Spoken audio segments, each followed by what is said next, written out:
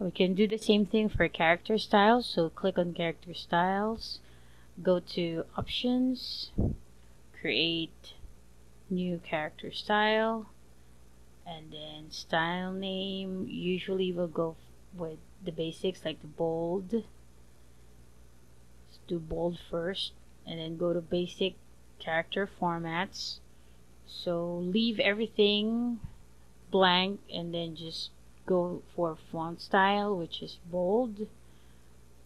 And then you can again go back to this one later, but it's best to leave everything blank other than the style format as bold. And let's add another. So go back to new character style again, and let's go with italics.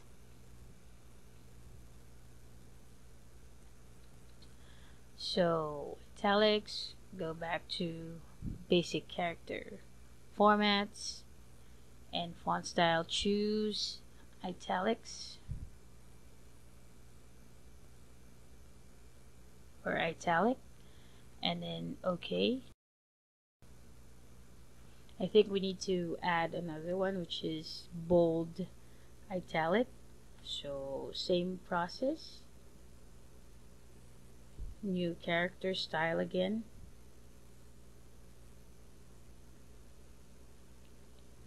but then this is where you can add hyperlinks, underline words, strikeouts, but for now I'll just have the 3 options.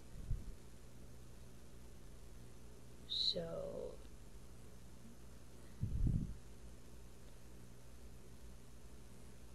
and then it's still just the font size or font style. And click OK. So just close the libraries. You can add it to your libraries if you want, but for now I'll close it. And then just to have this applied, you need to highlight the text,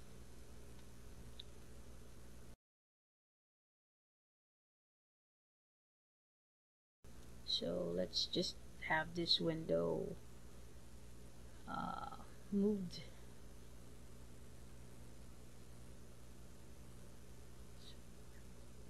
There you go. So just highlight the text that you want to change the style and apply it.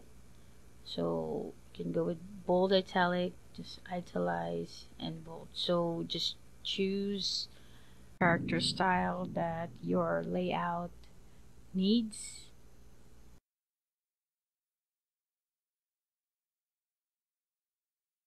As we change the character style, you would notice on the control panel the actual settings that that particular text has been applied. So for this character styles, you can also apply this for your headings. That's why we left the settings blank, so it can be applied to headings as well and carried over whenever you decide to change the font. So that's how character styles work.